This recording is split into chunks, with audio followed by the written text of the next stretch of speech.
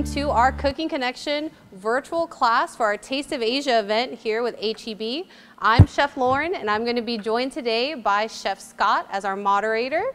I'm so excited to be here. Lauren, welcome. Thank you. Thank you for having me. I'm so excited to learn. You've got so much, and I only know this because we've done a couple rehearsals. You've got so much stuff that I've already learned, and I'm so excited for the folks at home, for the customers and clients. I'm so excited to be here. They're gonna learn so much, so let's do this. All right. So tonight's class is based on our Taste of Asia event going on right now in store. If you guys didn't know, Cooking Connection is back, so if you go to your local store, you guys are going to get to see some of your favorite HEB chefs. And to kick this off, we're going to be doing our Taste of Asia event. So all the products that we're using here today are found by your Cooking Connection. All of our specialties, Stick and Tine and Adams Reserve, those are all on special right now as well. So when you taste these and you fall in love with them, go visit your store and take advantage of some awesome sales we have going on right now with these.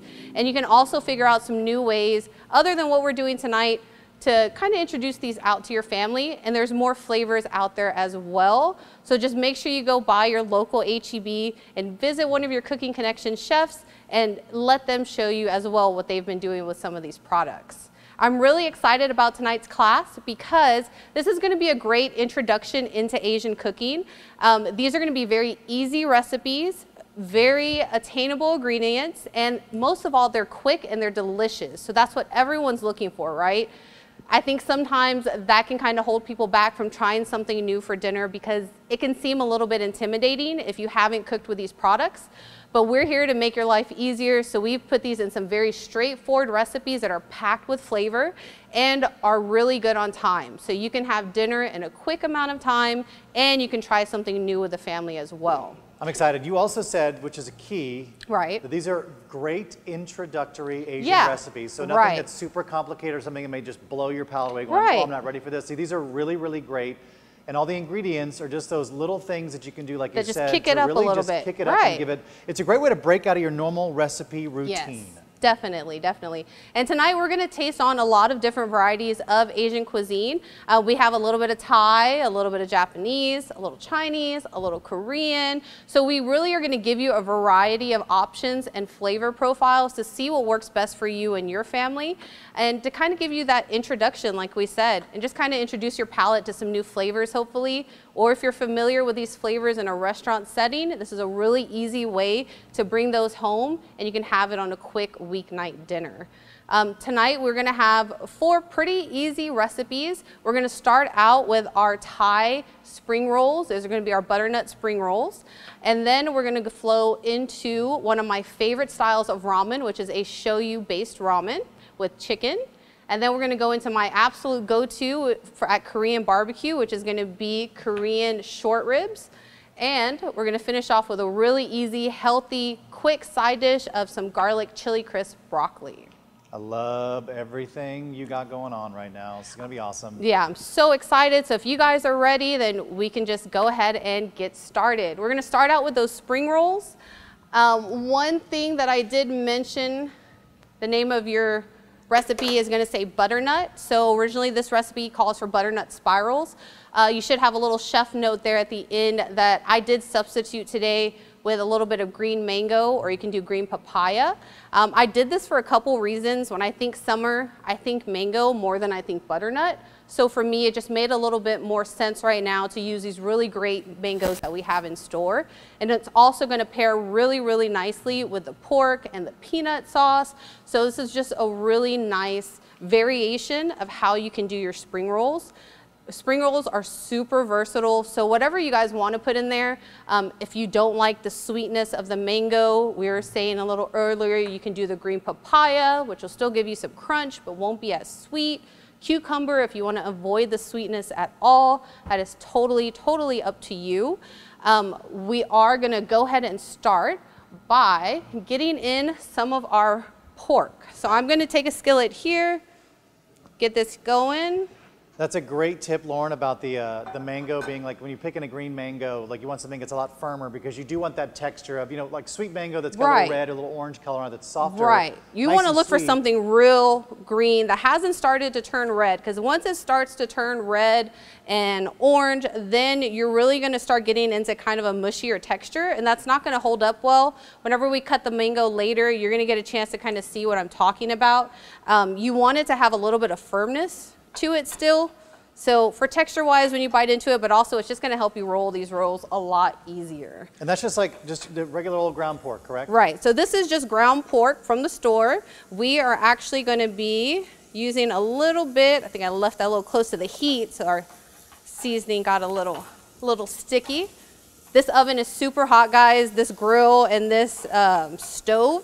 So when I'm cooking along today as well, you're going to notice my ingredients are probably going to cook a little bit faster than yours at home, which is totally okay. Take your time, don't rush it. If we leave you behind, like I said, I have Chef Scott there. He's going to be moderating our chat. So if you get lost, just go ahead and write in those questions and we can help you figure out kind of where you left off or where we can pick you back up. That's all thanks to our 50,000 BTU stove we have here. We like to really light things up quickly. That's how we like to. Scott's favorite brag. You know, it's more fun to kind of like catch things on fire and or create a little risk in the kitchen. It's more fun for people to watch. You know? Definitely. So we try to do that when we can. So we're gonna get this pork going. You really want to cook it through before we start on the next part. Spring rolls, we're gonna be doing these today more as like an appetizer, so something you can kind of start the meal out with. But you can totally make this a whole meal, guys. If you're looking for something fun to do, go home, set up one of the electric skillets right in the middle of your table, get a little butter, get whatever proteins your family likes. So maybe some shrimp, maybe some pork, maybe some chicken. You can do this ground pork as well. And a ton of vegetables and herbs. Lay it all out. And you guys can have a family night where everybody kind of grills their own meat, builds their own spring roll. It's super fun and really interactive, which is something that I really love about Asian cuisine. You guys are going to see throughout the recipes that we do that a lot of them are very much kind of social. There's such a big social aspect to it in a lot of Asian cooking, and it's not just about eating, but it's also about getting with your family and your friends, having a big interactive meal together that everybody can kind of contribute to. And I think that's really important what you're saying. You're talking about community, and I think especially over the summertime, you know, kids are out of school, there's a lot of activities going on. This is like the time where you're looking for new things to do. Yeah, slow down a little bit.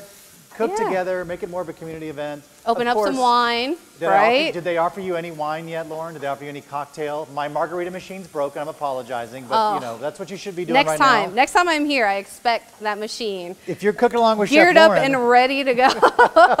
You should have a cocktail. We got a great question for you, Lauren. Somebody's asking, can I swap pork or chicken or turkey for the pork? Oh, of course. Ground turkey would be fantastic in here. Ground chicken would be great as well. Whatever your family likes best, or maybe you already have it on hand, go ahead and add that. So now that our pork is cooking through a bit, I'm going to come over here and just kind of rough chop some peanuts. I'm going to add this to our pork with our peanut sauce. And you really don't have to be precise, guys. This is going to add some texture.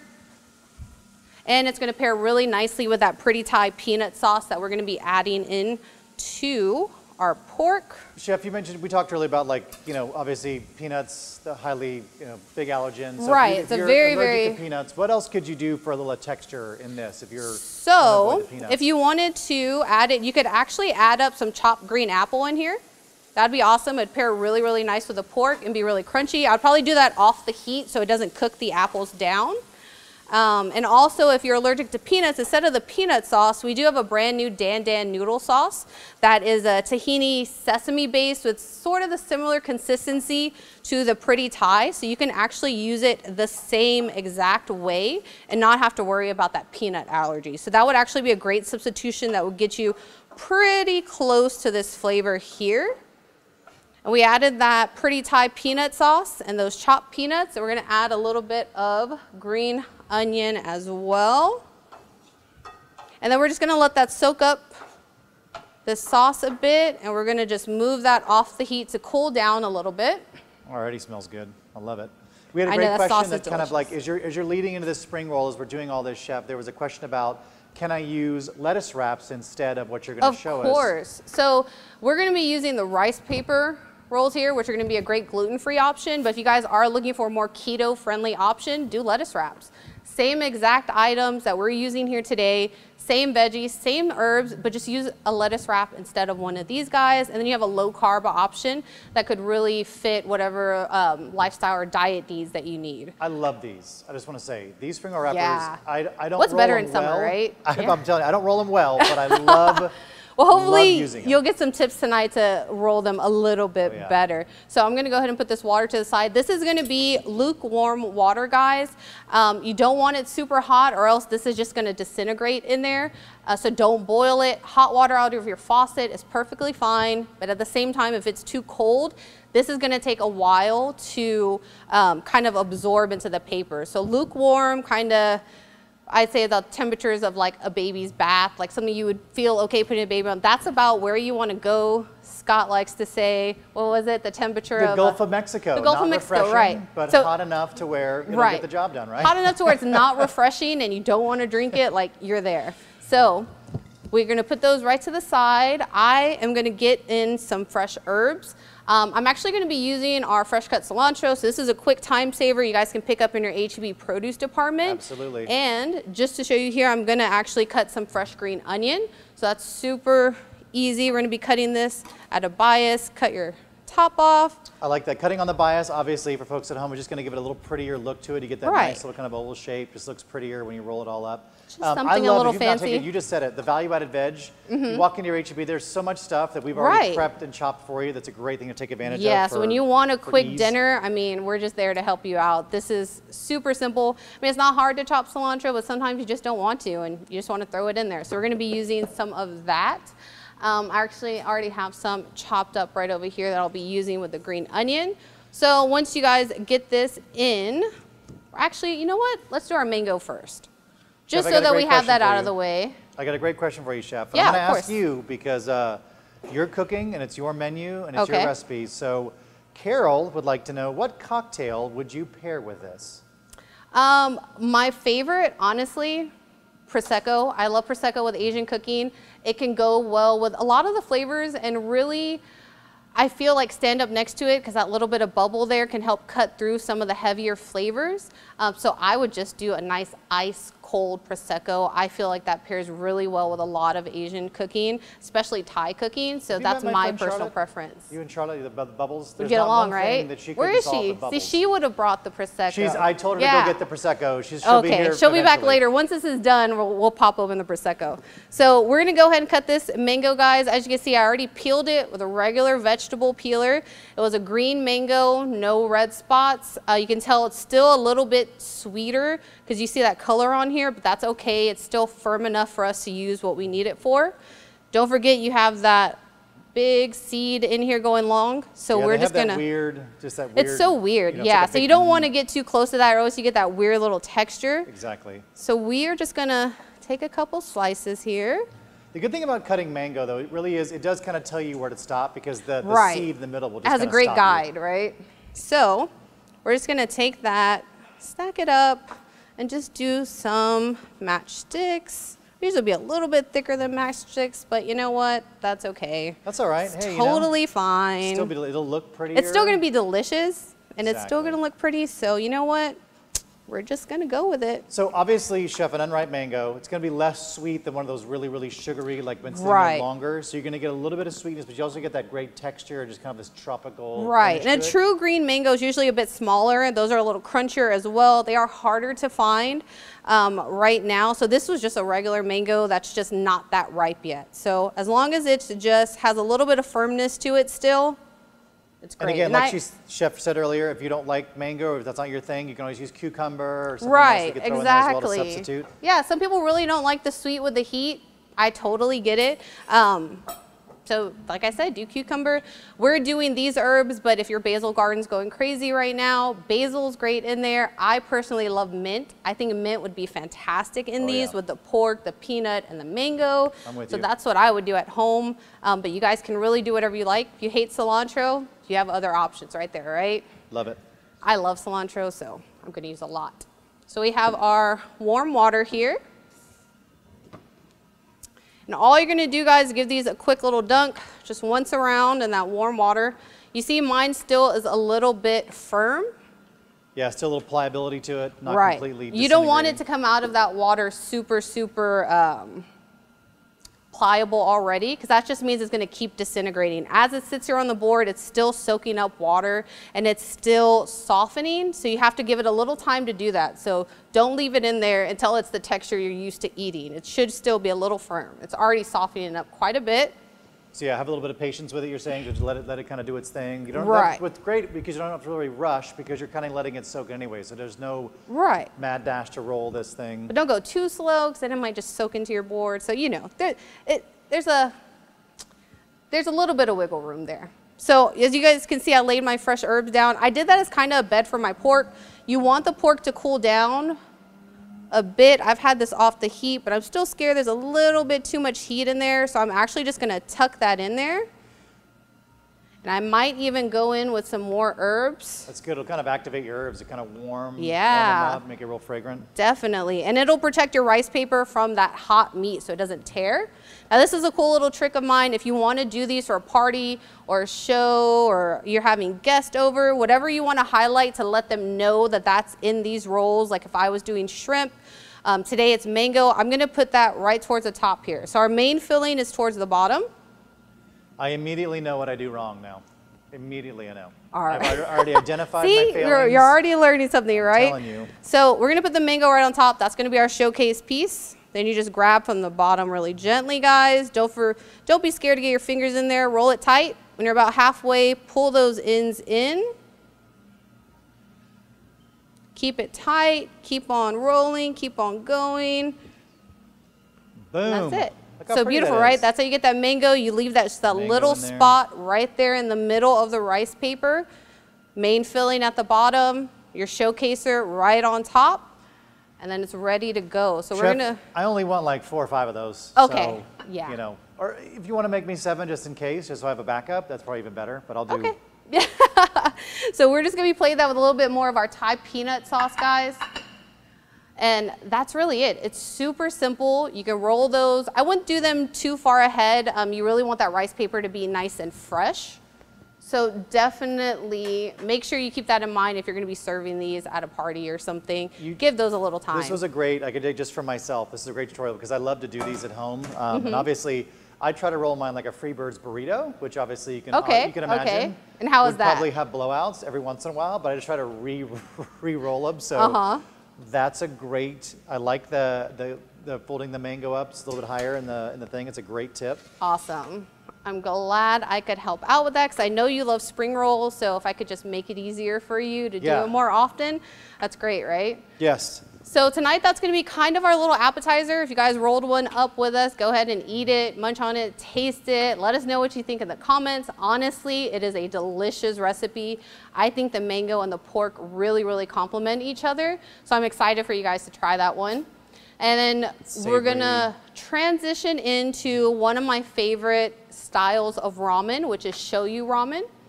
This is going to be considered a clear broth ramen versus a tonkatsu ramen, which is a bit what they consider more milky or cloudy.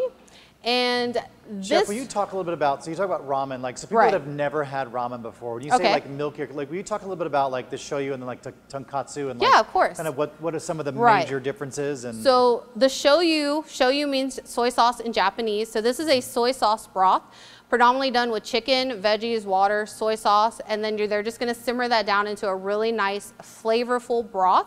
So technically it's clear, it's not opaque, you can kind of see through it. And when you do the tonkatsu, which is a super popular style of ramen, if you've ever had that before, if you haven't, it looks milky, but there is no milk, no cream. That's actually from cooking down things that have a lot of collagen, like pork trotters, different pieces, and it really breaks down that bone and the collagen and fat, and it creates a really rich, very really velvety, unctuous, yeah, like stick really to your bones, something I personally like in the winter, but it's summer, we're in Texas, I don't want it. I like this style a bit better right now. We're trying to peel off clothes, not not stick to your ribs. Exactly. And if you guys want to try tonkatsu ramen, we also have a tonkatsu ramen base by Stick and Tie, and that's also on sale right now in the store. So you can try both. You can try the shoyu, you can try the tonkatsu, decide what you like best for yourself. But we're going to start with this tonkatsu ramen that we're going to get on the stove.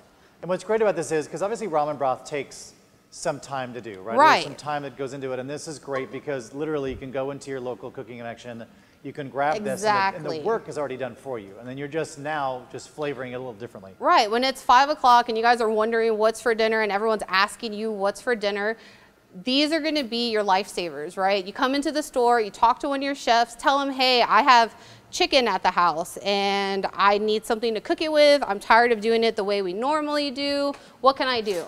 And there will be your cooking connection chef ready to save the day and tell you some awesome things that you can use with your chicken.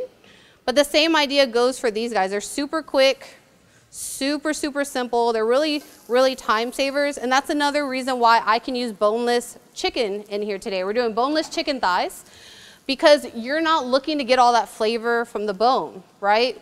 They already did all the hard work for you. That's already in the bottle. You don't have to worry about that. And we're putting unseasoned boneless chicken thighs in here. You guys can use chicken breast if you like, whatever your preference is. But I'm not seasoning it because you remember I told you this was a shoyu ramen. So it's a soy sauce base. So it has plenty of flavor, already in there. And we're also gonna finish it when we garnish it at the end with a little bit of our sashimi togarashi seasoning, which has a little citrus peel, and citrus can also mimic kind of the same flavor as salt and give you that same kind of palate reaction. So I don't want you to season this and then it end up being too salty. Definitely wait till the finished product and then kind of go from there and judge whether or not you think that you're gonna need a little more salt. Yeah, you can always add, but you can't take away. Right, you can't take away. After that, then you're just gonna have some really salty ramen, so just wait. And we're just gonna brown these, get a little bit of color on them. I like the use of chicken thighs. Obviously you can use chicken breast like you said, but I like chicken thighs. Yeah, of course. There's more fat on it, there's a little more flavor. They're delicious, right? I'll always pick a chicken thigh over a breast. I know that's like a big debate with people, you know, so you can use whatever cut that you like in here. This is just our favorite, and I just think it showcases really well with the ramen. I feel like the chicken thigh gives you a little better chew too in the ramen. Yeah, definitely. So to that, once you brown it about, we have our shoyu ramen base and low sodium chicken broth. Again, controlling the sodium. So exactly. So I'm not gonna use the regular chicken broth because that would have just too much salt for me in here for what I'm looking for. So I'm gonna just keep that going with the chicken. I'm gonna actually switch that over to this burner because we're gonna come back to this at the end of the class, guys, because this needs to simmer about 30 minutes.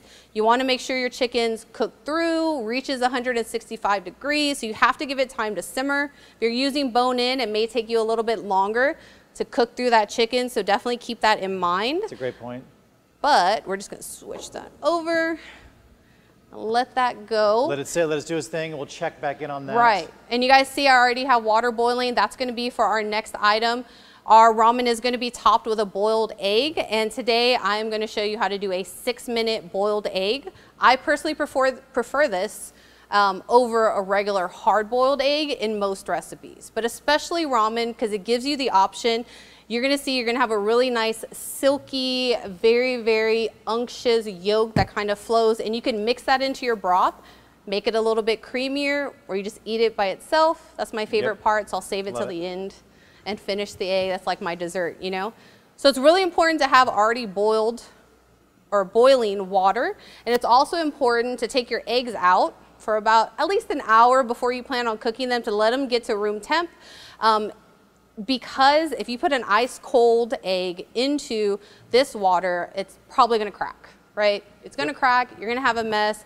and nobody wants that. And it's gonna be a very time sensitive thing because you don't want to overcook it. If you guys grew up eating those eggs that are hard boiled with a green ring around it, and you know, they're just boiled to death, that is the exact polar opposite of what we're trying to achieve here today. So what you're gonna do is, with a slotted spoon, take your room temp egg and just kind of gently lower it in there. A little bit of our water has evaporated because it's a very hot stove, but at home you should have water just covering it, right? Just right above covering it. And start your timers immediately. So 6 minutes is all it needs. It's very, very time sensitive. And have a little ice water next to it so that as soon as your timer hits 6 minutes, guys, take that out. So it's super critical step that you're talking about. The coming to room temperature is a big thing, because you're right. Like the same thing when they come, like you talk about meats and things like that you're going to grill. Right. If you take out of a 41-degree fridge a steak, season it, put it on the grill immediately, by the time the outside is nice and crispy, you're never going to get it to the doneness you want. We had a great question. Courtney and since you were looking for that heat to just hit the egg yolk, it's going to cook right through the egg white, so that'll be nice and firm. But we're pulling it out as soon as that heat is hitting the yolk and cooking it just enough to where it's safe to eat and to where it's a little bit more velvety. It's thickened up a little bit, and that's exactly what we're looking for. We had a question. Yeah. Courtney asked, myth or truth, adding salt to water makes it boil faster? Wow, that's... What do you say to that? It's true, but it's not noticeable enough to make a difference, I don't think. Right. It raises the temperature, so it will make it boil. I don't know that if you had a pot, like if we literally right now put the same amount of pot and water side by side, and one with salt, it's not a huge difference. It may boil a little faster, but it probably was nothing that's really going to make it a big difference. But always add salt to your pasta water, Courtney. Never forget. Yes, always, because you need to season that. That's what I was going to say. I was like, it may not make a big difference in boiling time, but it is going to make a difference in your pasta. So definitely salt that. It should taste like the ocean, and you'll be perfectly fine. So those eggs are going to be cooling down. Lauren, I feel like you and I, we have there's a kindred spirit there, right? I'm telling you, you're going to come to Houston. We're going to go eat. You'll bring your margarita machine. She promised me she'd take me around all the spots and introduce me. And now it's here, so I can't go back on it because everybody saw. Got that right. Holding you to it. We'll have to set that up. So that's going to go, guys, on the stove for 30 minutes to get that chicken going. The eggs are going to cool off so that they can be easy to peel later. I'm going to come back and plate that at the end, because the last couple items to go in there are your par-cooked ramen noodles and your bok choy, which don't take any time at all. So I don't want to put them in there when I'm cooking the chicken, or else the noodles will soak up all your broth. The bok choy is going to disintegrate. So we're going to do that towards the end. And let me just make sure that this is going to be on a low simmer here. Yeah, that big bad boy, it'll put some heat to that for sure. Oh, definitely. That's why I'm like, I want to make sure it's not, look at that. Just a little temp change and it's already going crazy. All right, we're good there, and we're gonna let that just go, guys. Chef Carol's asking, what's in the pot with the chicken? Just the oil? We brown the chicken thigh? The chicken, no seasoning. Then we have low sodium chicken broth and your shoyu ramen base. Bam. That's all that's in there. I did about 2 cups of the chicken broth. Your recipe says 1 cup. That's really up to you on how much broth you like. That's my favorite part of ramen, so I want a little extra broth. Sometimes I'll even do 3 cups in there, and it's not gonna hurt it. But definitely do the low sodium, because you don't want to add all that extra salt for no reason. Right. And next, guys, is going to be one of my absolute favorites. So I love going to Korean barbecue.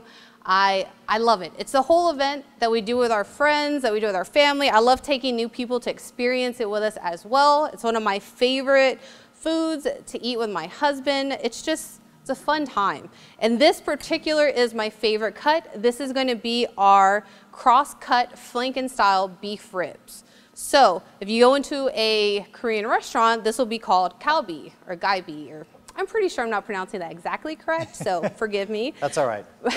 But you get the gist of it. This particular cut in restaurants will be called LA galbi, and you can tell the main difference is that it's on the bone and it's a lateral cut. So you guys can see that bone peeking through there from the short ribs. If you've had short ribs before, you've probably had them cut the opposite way with the bone on the bottom, but this is LA galbi. The reason they call this LA galbi is it became really popularized in Los Angeles in Koreatown, with a lot of Korean American immigrants came over there. And this cut was supposed to mimic more of like a thinner ribeye cut that they thought would be a little bit more familiar for American eaters. And it also was a bit thinner, so it's easier to marinate, and it's also quicker to cook on the grill. Traditionally, the galbi cuts are a bit thicker, they're boneless, but it does take a little bit longer to cook them through and to marinate them. So this is a really awesome option. I love this. I love eating it off the bone. So this is my go-to with Korean barbecue. And you lived in LA for a bit, right, Chef Scott? So I know you have to talked about Koreatown. We talked about the Korean barbecue, and I love, that's what I miss about, you know, those real rich food cultures where you have such diversity, and there's really, I mean, LA Koreatown is like, it's literally like, I feel like it's world famous in the fact that it has so many, I mean, obviously Roy Choi, the koji, the Korean fusion, like all that stuff kind of originated there. So there's all that great stuff, but there's just so many. I often say that your palate speaks more languages than you do, and there's so many things that that they're familiar in so many cultures that when you start tasting, you're like, oh, I really like this. I had no idea. I've never tried it. So I think that's the beauty of. And the more you taste, the more you see how they all interconnect and how they can be related. You may think that these flavors sound really foreign to you, but then you'll taste it, and all of a sudden it reminds you of something else, and you can kind of correlate that with each other. That's the beauty of what you're teaching too, Chef, is the fact that, you know, if you go in and you don't know, you know, like, hey, maybe you're not doing a ramen, maybe you're doing just a salad or whatever it is, or just something really, you know, just very classic and very kind of whatever. You can use these sauces as a salad dressing, as a whatever, in tandem, and not just have to use it for, you know, whatever. That's what's great about these, is they really do lend themselves to many they're very versatile. We're actually using our bulgogi marinade by Stick and Tine. So you may say, why am I using a bulgogi marinade and bulgogi seasoning, which is what I put on the ribs right now, instead of a galbi one? Well, the answer is this has become, and it's kind of presented as our all-purpose Korean barbecue sauce. So this will do a really good job of mimicking those flavors for the marinated meats that you get at Korean barbecue. So you can use it interchangeably. If you want to do the spicy marinated squid you usually get, you could use this. If you want to do this with chicken, if you want to do bulgogi and get some really thin sliced ribeye marinated in there for about 30 minutes and then cook it up, I mean, you can do that. So this is a great all-purpose. Use it for whatever. I used it on salmon at the store last week, kind of just brushed it down on some roasted salmon, and it was a fantastic flavor. Chef, how long would you want that to marinate ideally? So ideally at home, I'd probably do these overnight if I had the chance. But I actually did them in the store this weekend, kind of how we're going to do it now, and immediately put it on there. And honestly, you still get a ton of flavor from this sauce. We have a little secret at the end that I'll show you that's going to help boost the flavor as well. But you really don't have to do it for a long time. If you want a little extra flavor, save some of the marinade that's been unused. As soon as they come off the grill, you can also put that on afterwards. But these are still going to taste delicious, and I'm literally just marinating them right now with the bulgogi seasoning and the bulgogi marinade. All right, we got a couple questions for you, Chef, as you go over there and do that. We'll follow you over to the grill. Walk these over to the grill. Anna or Anna would like to know, what's a good vegetarian option for the ramen instead of the meat? Like, what else? What would you use as a centerpiece? I would definitely use tofu. So if you wanted to do a little bit of firm tofu in there, and the great part about that as well is it's not going to take as long. So the ramen you would only have to let simmer for maybe about 10 minutes, I'd say, for firm tofu. That way it can just soak up a little bit of that broth. Or you can just do mushrooms. You do some really meaty, like shiitake mushrooms would be fantastic in there as well. Or if you eat egg, just the eggs that we're going to do in there would be fantastic with the noodles and veggies. And you can really load in on some more veggies as well. Yeah, I was going to say, you could probably load, that'd be so good. So we got another question for you. So I would be thinking of ways to make it less spicy, but they want to know one thing you could add to the, what could you add to the ribs to make them more spicy, the sauce? So you could add a little bit of sriracha if you wanted to. That's a pretty familiar flavor to a lot of people. Yeah, mix it into that bulgogi marinade before you put it on there. You can chop up some serrano pepper. if you wanted to, put that in there as well. Or you could do Korean gochujang, which is a chili pepper paste. You have to look specifically for the spicy one. For me, I don't think it's really too spicy. So if that's what you're looking for, you can add that. But if you like the heat, I would definitely say probably sriracha will be your best bet because it's going to blend into that marinade really nicely. Yeah, and it's going to stay in that same realm of flavors for you as well. So we have these going. These are a little bit thicker, guys, than you would see at a Korean restaurant. I'm fine with that because I like them to go about medium. But if you do see these and they're this thick in store, talk to your butcher. Right? That's one of the best friends you can make at H-E-B. They're always happy to cut you whatever you want. So if you tell them specifically, hey, I want to do Korean barbecue at the house, the short ribs you have out there are pretty thick, I'm looking for something a little bit thinner, you know, can you do that for me? They're going to help you out, right? We love helping people out at H-E-B, especially with some fun recipes like that. So definitely just talk to your butcher. And you guys can see we're getting some really nice char on these ribs, especially because of that marinade. That marinade in there, it smells amazing. Helps it caramelize.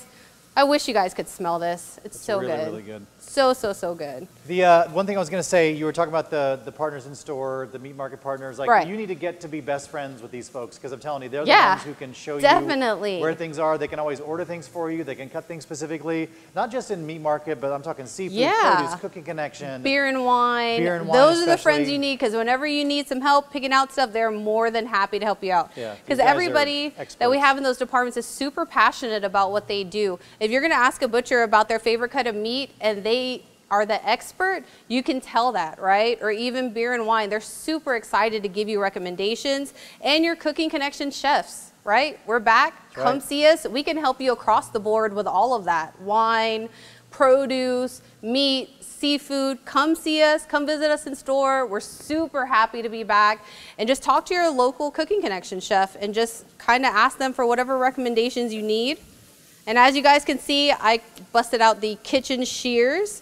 This is a super popular item for Korean barbecue. Super nifty as well.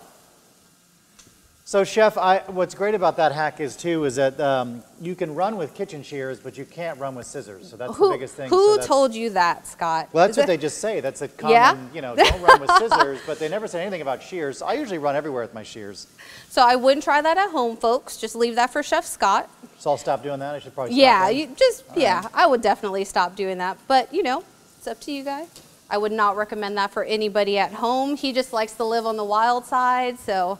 You know, we'll save that for him. Got that right. The nice thing about cutting these two guys, you usually do this at Korean barbecue because it's going to cook a little bit faster whenever you cut them down like this. And you are also going to already have these in individual little serving pieces. So, you know, I had them, they're about 4 ribs long earlier. If you don't want to commit to eating that, if you're having guests, this is great because they can pick up 2, they can pick up 1. Everybody's appetite's a little bit different. So that is a really great way to kind of cater to everybody, right? Because you can really get as much as you want on your plate. Chef, those look amazing. Rob, what a shot. What kind of, look at that shot right now. It's like the close-up, the meat, the bubbling sugars on top. It's so amazing. All right, we got a question for you, Chef. Yep. It's a sake question. What sake would you recommend for this? You know, I'm going to be honest, I'm not a huge sake drinker, so maybe Chef Scott can help me out with that. Do you have any favorites? Oh, I'll help you. I'm not a sake drinker How at all. did I know? So, Cynthia, I would just close your eyes and pick one. Chances are it's going to go great. If I had to pick a sake, I would go, this is just me being a consumer, I'd pick the one with the prettiest bottle, which right now is the Shochico by Premium. Ooh, which is like a really pretty like rose, like, and it's kind of like smoked glass. But that, again, I've never tried it, but I would just say, you know. Be fun to take a nice bottle like that to a dinner party too. That's a great host gift. Everybody gives a wine, give something different. Give a bottle of sake, that would be super fun. So these guys are ready for me. I like them a little medium rare. You can leave them on a little bit longer if you like. That is totally up to you. But we are going to finish these off. So remember I told you guys we had a little secret option to do here at the end, and this is our ginger scallion everything sauce. So I love that. That's where you can use this on everything, right? Right, exactly. Doesn't have to be just the Korean ribs. So this has a little bit of tang to it if you taste it by itself, which is great to counteract all this fatty, really rich beef flavor. So we're just gonna give them a little brushing there. This is great. So you have a lot of flavor here, right? You got the bulgogi sauce on this kind of fatty cut of meat. You're doing this little, you know, this ginger scallion sauce. You got a lot of great pushing and pulling, and it's a great way. I love the way you're finishing this up with the scallions, but it's also just our favorite. It's a little more, like you said, a little bit of acid on top, just a little more, you know, aromatic. And look at that, guys. Boom. Those are super awesome. We can't wait to eat them. It smells fantastic in here, and that's just a really quick, delicious dinner. So we did that. Of course, we have an indoor grill. If you guys don't have that at home, bust out your George Foreman. A cast iron would be great, a little griddle, maybe a grill skillet, so you don't have to commit to going outside and, you know, firing up the grill. Totally get it. It's really hot outside right now. Cast iron's great, yes. Yeah, the surface great of the sun, option. We're creeping up on the surface of the sun. We're getting there. Yeah. So yeah, inside is okay. But does definitely get hot. It smells so good. Ooh. I know, I can't wait for those. I can't wait till we get to dig in. So next we're gonna be doing a super easy side dish. And it's healthy, it's light, and we, to make it even easier, are gonna be using our H-E-B ready to go broccoli. These are washed, these are cut, they're already a great option if you're looking for something easy for dinner. You can even steam these in the bag. There's usually instructions right on the back here if you wanted something quick. We're gonna do something a little bit better today. Might be biased, but I think it's a lot better than just steaming them. But we're gonna actually cook those with our new chili crisp with garlic. This is a super, super fantastic new item.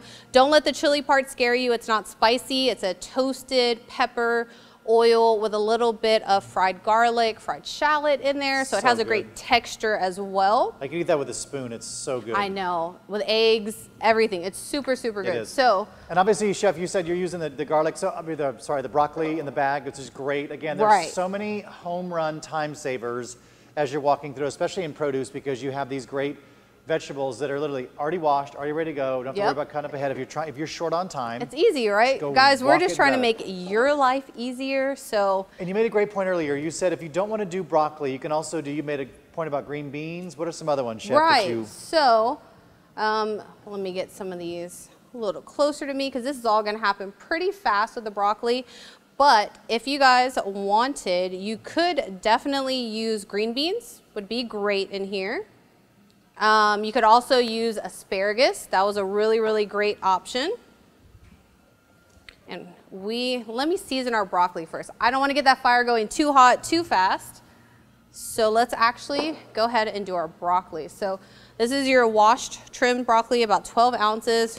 Put that into a bowl. And I just have to say it because you're using the kitchen and table borosilicate bowl. Gorgeous, right? Awesome. Our kitchen and table line. I'm using a lot of their products today. We did the ramen in as well as kitchen and table. It's a fantastic line by H-E-B. You guys can find them at your local H-E-B. They make beautiful dishes. They make great knives, great cooking ware. That's all we use at my house. I have probably bought way too much of it. I have a lot of different plates and items by them, starting a collection, and I'm running out of space. Sorry, Carol, I don't want to confuse you. Borosilicate, not a silicon, not Silicon Valley. We're doing the borosilicate bowl. If you have not been to H-E-B to pick up these fantastic glass bowls, they are so durable and they're so amazing. They're so there it is. So I was going to try and spell it in the chat, but I would have failed miserably at that. So there it is for you. They linked it. He'll get it to you. So we just went in with my favorite, our sesame oil.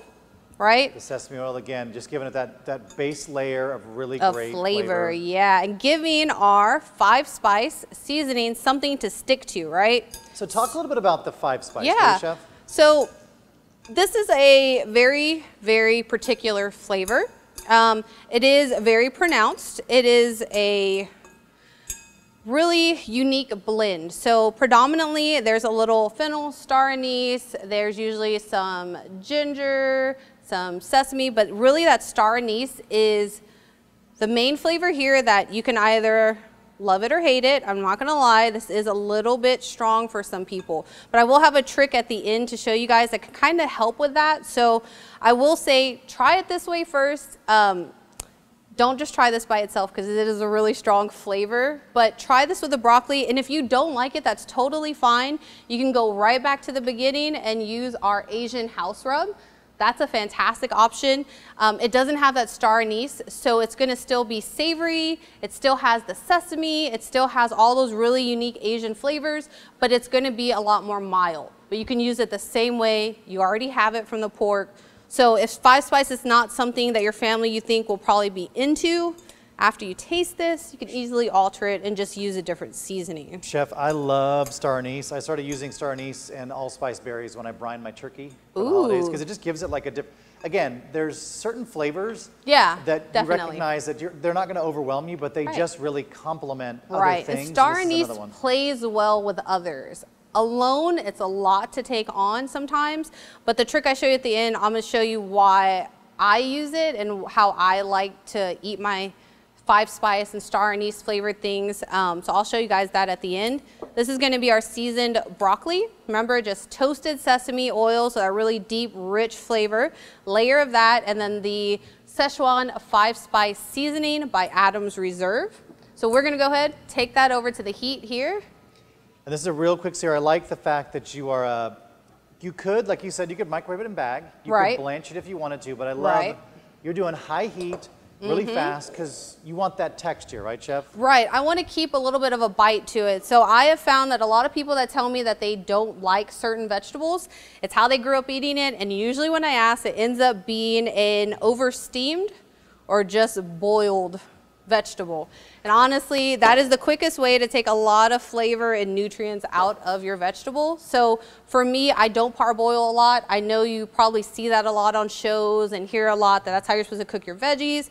I personally like it better this way because you still get a bite from the vegetable. You still know that it's broccoli, you know, you don't lose all of that in boiling it or steaming it. I feel like any vegetable that I can cut with a fork easily, like butter, it's not for me. I throw in the trash. I just scoop it right. I'm good. From my plate to the trash. Definitely try it this way. You might make some believers in your house and start getting them to eat broccoli. I love the shot overhead. So you got the chili garlic crispy out of the pan. Yeah, look at that going in there. All that yummy garlic's already in there for you. And this is just going to be a really, really quick saute. Get that chili oil. Just cook the outside of the broccoli a little bit, get it soft. Still I love green beans this way. Like, this is a fantastic recipe. Chinese just blistered green beans are just amazing. I'm with you. So we're just really got this at a high heat and we're just charring that broccoli. Keep moving it around. You don't want that chili crisp to burn. If you leave it just sitting there on the heat, you will have a chance of burning those garlic and shallot pieces. Burnt garlic is not a great flavor. It's not the worst, but it's also not great. So let's try to avoid that. Carol is loving your vegetables right now. She's loving it. Thank you, Carol. I wish you could taste them. Well, you're doing it at home, right? That's right. So let us know what you think. She's going to take one of her HEB trucks. She'll be heading to everybody's house. Give everybody a little taste of this, right? That's right. You got time, right? We'll try and make I feel like you're never going to let me leave San Antonio. You're just promising so many things. I'll figure it out in the next 10 minutes. So guys, this is as easy as it is, right? Super quick. You can go a little bit longer if you don't like that much bite to it. Totally get it. It's personal preference. If you're going to go a little bit longer, lower the heat though, so you don't burn that garlic and that shallot. And look how well it absorbed all that. Some of the liquid in the broccoli just kind of like just it's just little sponges for all of this chili garlic sauce, right? So we're going to get that over and plate it.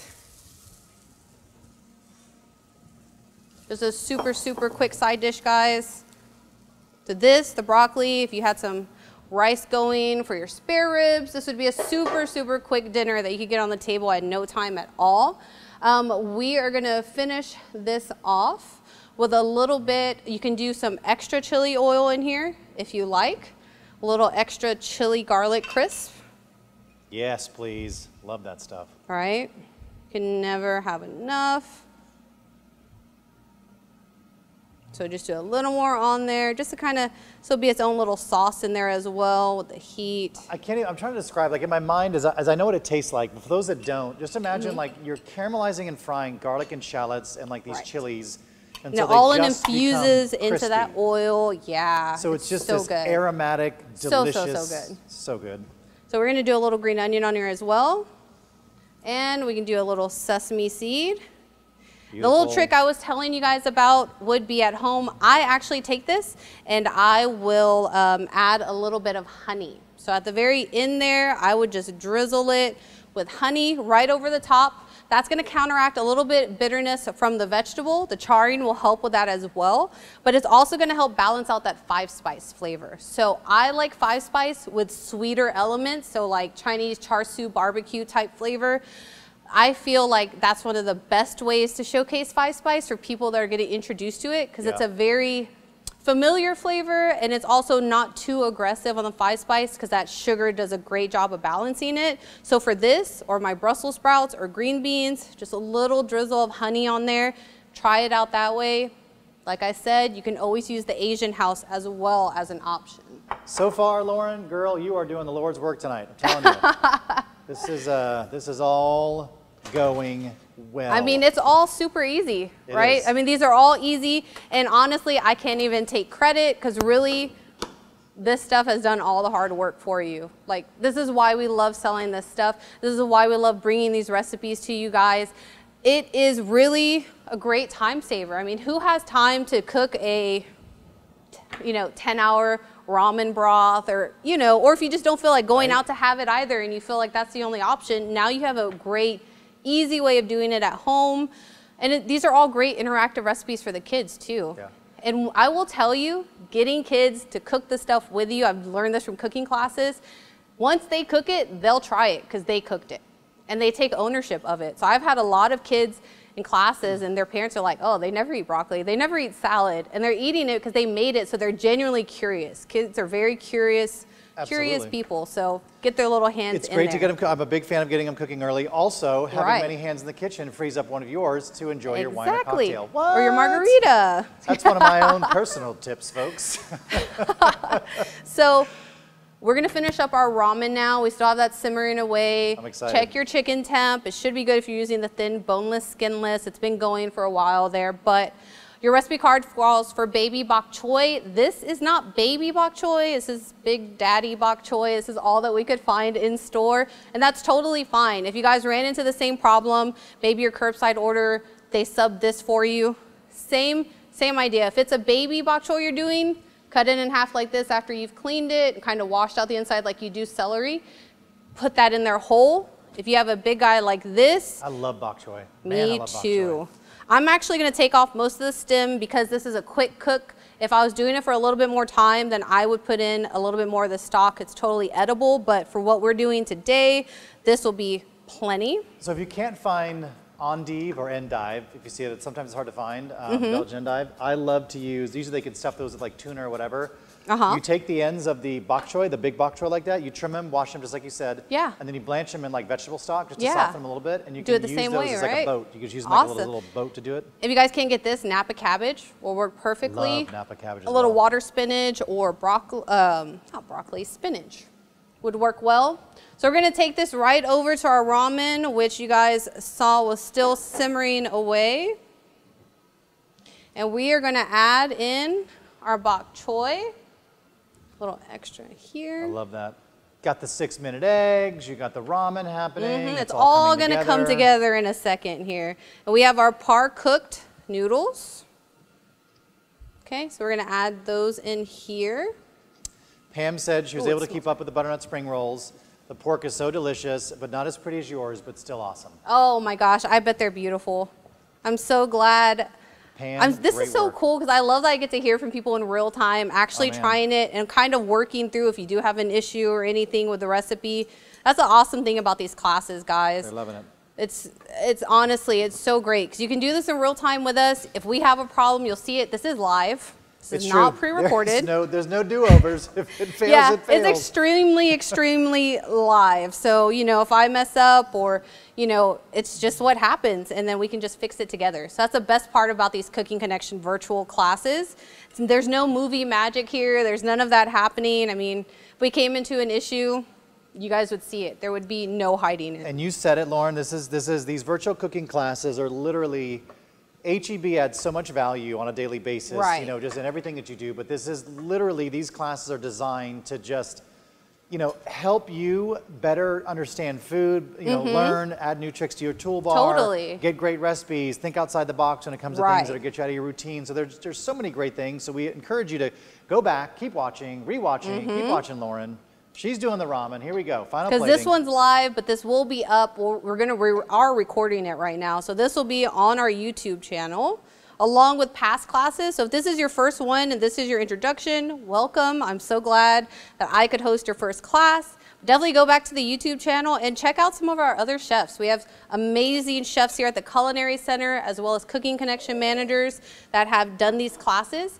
And it's just a really great resource if you're looking to get into cooking, if you're looking to fine tune some aspects of your cooking, or you just want some good entertainment. I will say these videos are pretty awesome. One of these days I'll cut myself and it'll be great. People will post it on, it'll do something, it'll be a little fun, risque thing to have on there. Oh my gosh. Little danger. You never know what you're gonna get.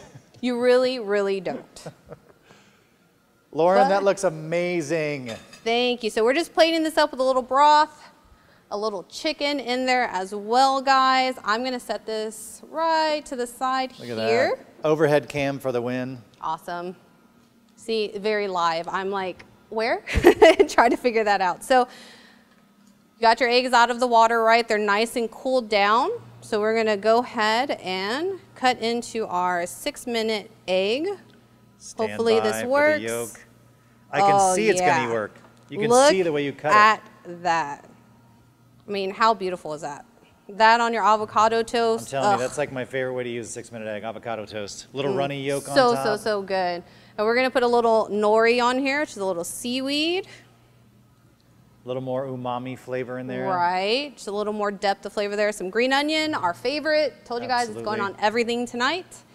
And so last but not least, this is our sashimi togarashi seasoning, which Adam's Reserve is making now. This is a 5-spice. It's great. It's in a bottle just like that. Yep. Right. Great. And this is why I said hold off on the salt. We're going to finish it off with a little bit of this seasoning. And the special thing about sashimi togarashi is it's predominantly a chili pepper powder, that spice mixture that's used for ramen and it's used for noodles a lot in Japan. It's predominantly chili pepper ground, but not spicy. There's not a lot of really spicy foods in Japanese cuisine. That's more of a Southeast Asian type thing, like Thai, where you get that fire. So don't be scared of that heat-wise. It's just a really unique spice blend. If you guys can see that, it has a little sesame, black and white. It also has ginger, a little bit of the chili pepper predominantly, and the really special part is a little bit of citrus peel. So this is going to have a little orange, but you can also find some that have yuzu. And that citrus, like I said earlier, if you're watching your salt intake, always try a little citrus, a little lemon or lime, because that naturally reacts on the palate pretty similar to, look, it's Texas, guys. There's a big fly and he smelled all this great food. Everybody's coming to join the party. So that citrus in there is going to mimic salt on the palate. So definitely wait till you have it fully plated before you go ahead and add a little salt if you think you need it. I think you'll be fine without it, but you know, personal preference. And that's it, guys. This was super, super quick. We have all of these awesome recipes that you can enjoy with your family. And I'm really just so happy that I got to be here tonight and to do this cooking class with you guys. I really hope that you guys got some awesome information out of this. I hope this opened up your world a little bit to Asian cooking. And I hope we really made it simple for you guys. I hope that you go into your stores, talk to your local Cooking Connection chef, ask questions, take advantage of some awesome deals if you want to try these products right now. They're all on sale, so it's a great time to try it out. But I hope that you guys really, really enjoy these recipes tonight. Chef, I learned a ton. I am so grateful you were here. I learned a lot. I'm going to take my spring roll game to the next level by watching a master do it. I'll be there, right? Yeah. Obviously, like Lauren said, she wants you to go back. We can watch this over and over and over again once they post it. Yep. We have some upcoming classes, right? Upcoming classes. Go to our classes. HEB.com/classes, to the YouTube channel always, youtube.com/HEB. You're awesome. Chef, take us home. Thank you. So Like I said, guys, this is our Taste of Asia event. I'm so happy that I got to be here with you guys. Don't forget to stop into your local HEB, visit with our local Cooking Connection chefs. You can visit me in Cypress, Texas at our Fairfield Market HEB. That is my home there in Houston. So if you want to come by and visit and check out some of my own personal recipes that I'm demoing at the store, that's where you can find me. Thank you so much tonight. Thank you for having me. I had such a good time, and I hope I see you guys again, maybe on a future class.